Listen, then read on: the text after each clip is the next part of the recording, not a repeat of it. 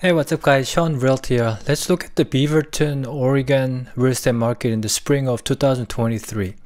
So I'm looking at the Altos report, which is updated every week. And it looks like the median price is still going up a bit. It's at $689,000 right there. And one thing to note is that the inventory is going down. Right now it's 140. And as you can see on let's look at the inventory quick here. Right there is where we're at. February of 2023, it's like 143. That's like 7-day average. And it's nosediving. So there's two parts. One is that the sellers aren't putting the house on the market compared to like a normal market. The other part is that the buyers are getting used to that 5.5 to 6% interest rate quite a bit. Actually, there's one more. The local lenders, some of our partners offer these programs too, but there's like rate buy down programs that you could have first or second year have a lower payment so you can go down below 5%. And other partner lender who's offering free refinance down the road. So they basically give you a certificate that you could use that and you can refi your mortgage that you're going to buy now down the road. So there's a lot of very creative ways to combat this high interest rate, and those are the reasons why the properties are selling. There's some properties that get like 1 to 2 offers now, and obviously if it's overpriced, it's not going to get an offer. And I see that struggle, that sort of like a seller and buyers tug of war happening still, because the seller's expectation is still a little too high, higher than what the buyers are willing to pay for. And I'm seeing that quite significantly. There's one more thing that's in play is the real estate seasonality.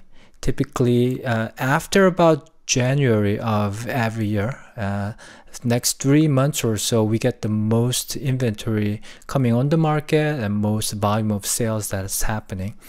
And so the other overall, the Portland real estate market, what I see is that the price is still like flattening.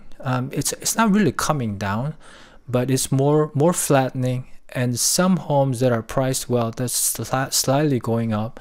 There are still multiple offer situations here and there, and also there are properties that are kind of sitting on the market. If you're in the expectation of, let's say, beginning of 2022 pricing, you're not going to get an offer. So at this time for the sellers, the pricing really correctly is super important.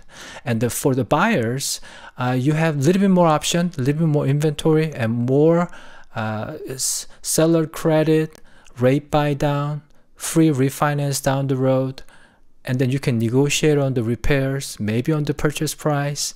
And so there's a lot of tools that you could use as a buyer to leverage this opportunity. And I think this opportunity may not last that long, and nobody knows, it could actually go down even more, so you could have a better opportunity. But the thing is, nobody can time the market of any kind of bottoms, whether it's a stock market or a real estate market. So when you see an opportunity, when you can use a lot of tools that are available, you may have to pay a little bit more for right now. But assuming if the price goes up a lot more in about 1.5 years from now, you'll be happy that you got into ownership now than waiting another year or so and have to pay who knows how much more. So there's nothing really guaranteed, but as far as we hear, the Fed is somewhat flattening the interest rate hike. And so once they stop doing that this summer, I think the real estate market might just bounce right back up. And there's a little bit of sense that this might be that opportunity right now, sort of like slow down with many options. So hopefully this was helpful. If you have any thoughts about the Beaverton real estate, give me a call.